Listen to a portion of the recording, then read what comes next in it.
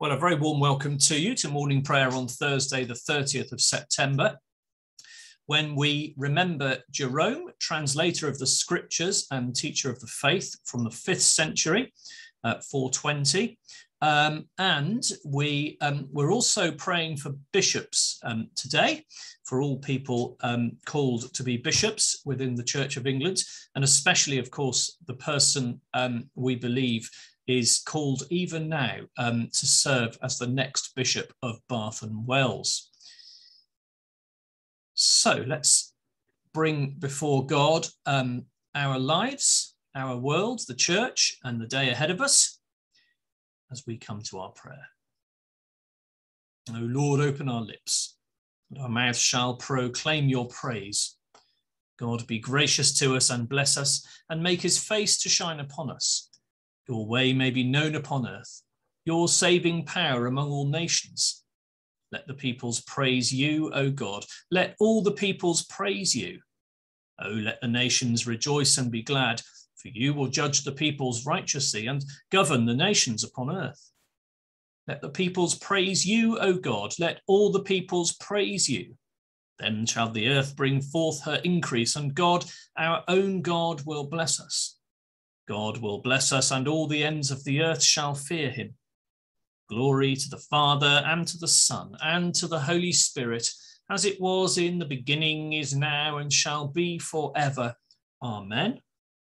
Night has passed, and the day lies open before us. Let us pray with one heart and mind. We rejoice in the gift of this new day. So may the light of your presence, O God, set our hearts on fire with love for you, now and forever. Amen. Psalm 78, beginning at the first verse. Hear my teaching, O my people. Incline your ears to the words of my mouth. I will open my mouth in a parable. I will pour forth mysteries from of old, such as we have heard and known, which our forebears have told us. We will not hide from their children, but will recount to generations to come the praises of the Lord and his power and the wonderful works he has done. He laid a solemn charge on Jacob and made it a law in Israel, which he commanded them to teach their children, that the generations to come might know, and the children yet unborn, that they in turn might tell it to their children, so that they might put their trust in God and not forget the deeds of God, but keep his commandments, and not be like their forebears, a stubborn and rebellious generation, a generation whose heart was not steadfast and whose spirit was not faithful to God. The people of Ephraim, armed with the bow, turned back in the day of battle. They did not keep the covenant of God and refused to walk in his law. They forgot what he had done and the wonders he had shown them. For he did marvelous things in the sight of their forebears, in the land of Egypt, in the field of Zoan. He divided the sea and let them pass through. He made the waters stand still in a heap. He led them with a cloud by day, and all the night through with a blaze of fire. He split the hard rocks in the wilderness and gave them drink as from the great deep. He brought streams out of the rock and made water gush out like rivers. Yet, for all this, they sinned more against him and defied the Most High in the wilderness. They tested God in their hearts and demanded food for their craving. They spoke against God and said, "Can God prepare a table in the wilderness?" He struck the rock indeed, so that the waters gushed out and the streams overflowed, but can he give bread or provide meat for his people? When the Lord heard this, he was full of wrath. A fire was kindled against Jacob, and his anger went out against Israel. They had no faith in God and put no trust in his saving help. So he commanded the clouds above and opened the doors of heaven. He rained down upon them manna to eat and gave them grain of heaven. So mortals ate the bread of angels. He sent them food in plenty. He caused the east wind to blow in the heavens and led out the south wind by his might. He rained flesh upon them as thick as dust, and winged fowl like the sand of the sea. He let it fall in the midst of their camp and round about their tents. So they ate and were well filled, for he gave them what they desired. but they did not stop their craving. Their food was still in their mouths. And the anger of God rose against them and slew their strongest men and felled the flower of Israel. But for all this they sinned yet more and put no faith in his wonderful works. So he brought their days to an end like a breath, and their years in sudden terror. Whenever he slew them, they would seek him. They would repent and earnestly search for God. They remembered that God was their rock and the Most High God their Redeemer. Yet they did but flatter him with their mouth and dissembled with their tongue. Their heart was not steadfast towards him, neither were they faithful to his covenant. But he was so merciful that he forgave their misdeeds and did not destroy them. Many a time he turned back his wrath and did not suffer his whole displeasure to be roused, for he remembered that they were but flesh, a wind that passes by and does not return. Glory to the Father, and to the Son, and to the Holy Spirit, as it was in the beginning, is now, and shall be forever. Amen. Turning to the New Testament, so Mark chapter 14, verses 43 to 52. Immediately while Jesus was still speaking, Judas, one of the 12, arrived, and with him there was a crowd with swords and clubs from the chief priests, the scribes, and the elders. Now the betrayer had given them a sign, saying, "The one I kiss is the man. Arrest him and lead him away under guard." So when he came, he went up to him at once and said, "Rabbi," and kissed him. Then they laid hands on him and arrested him. But one of those who stood near drew his sword and struck the slave of the high priest, cutting off his ear. Then Jesus said to them, "Have you come out with swords and clubs to arrest me, as though I were a bandit?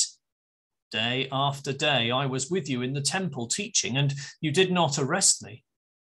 But let the scriptures be fulfilled." All of them deserted him and fled. A certain young man was following him, wearing nothing but a linen cloth. They caught hold of him, but he left the linen cloth and ran off naked.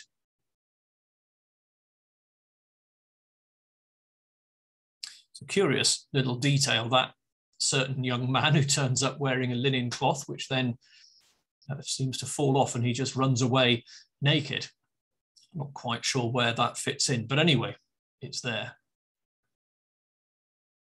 Let's turn to our prayers of intercession, shall we, as we pray for the world, the day before us, and the church. Heavenly Father, we thank you for your word. Thank you for the psalmist recording many of your mighty acts in the Old Testament. Thank you for this account in Mark's Gospel of Jesus about to be betrayed by Judas,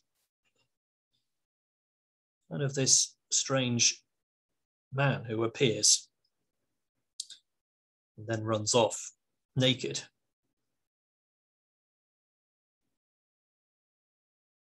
Lord, we remember the ways in which we betray you. Remember our own sin. We come before you now to acknowledge that sin and to ask for your forgiveness. Maybe for those things that we know we've done, we're conscious of, those things perhaps that we're not so aware of, the sins perhaps that we're prone to simply through our own humanity and mortality. So, Lord, we thank you for that and ask that your Holy Spirit will enable us to follow your ways more faithfully.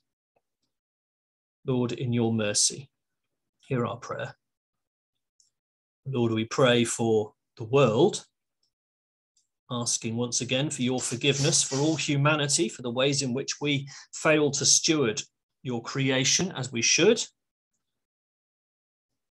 Lord, we remember the commandment that you have given us to look after all that you have made. Lord, we recognize the ways in which we collectively have abused your creation and continue to do so. Help us all to amend our ways and commit anew to following you. Lord, as we look to our harvest time and next week in our morning prayer sessions to focusing more upon creation and related issues. So we ask that your Holy Spirit will move through us and enable us to follow you faithfully. Lord, in your mercy, hear our prayer. And Lord, as we pray for the church, so today we pray for bishops, for all who are called to serve as bishops. We recognise the challenging nature of that ministry. Often bishops having to face difficult situations, exercising leadership in a very particular way. Lord, we thank you for our bishop, Bishop Ruth, and her ministry. We pray for the process to identify a successor to Bishop Peter as Bishop of Bath and Wells. Lord, we believe even now that you will have identified somebody who will take on that role. So we pray that you would work in his or her heart.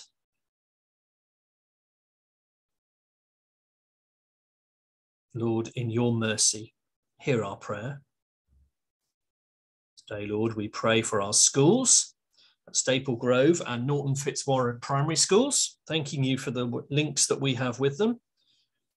Lord, especially today, we thank you for the visit of Staple Grove School this morning to St. John's to celebrate harvest, to come and bring their harvest gifts and to celebrate harvest. And then in the afternoon, an equivalent service in the school with Key Stage 2. Thank you for these opportunities, and we pray that both of those services will be occasions to reflect and give thanks for your great love and provision, your creation and our generosity as we seek to share your great love. Lord, in your mercy, hear our prayer.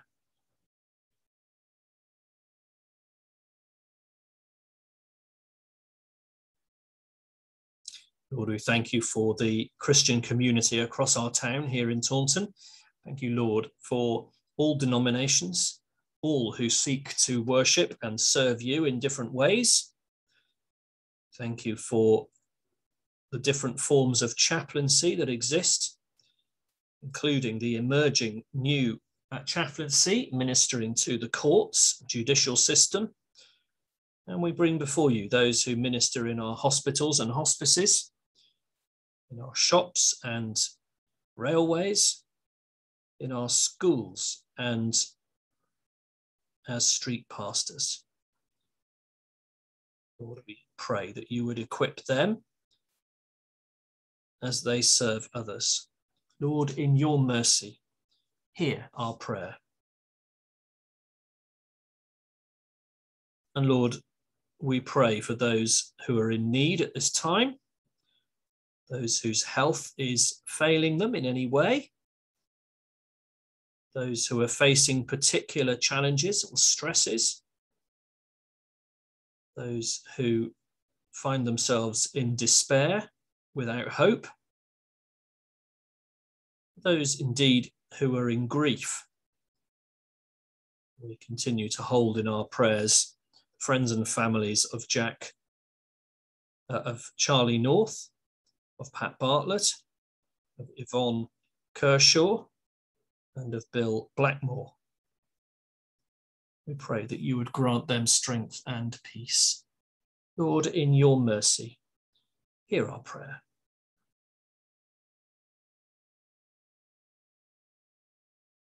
So we offer you, Lord, our collect for today.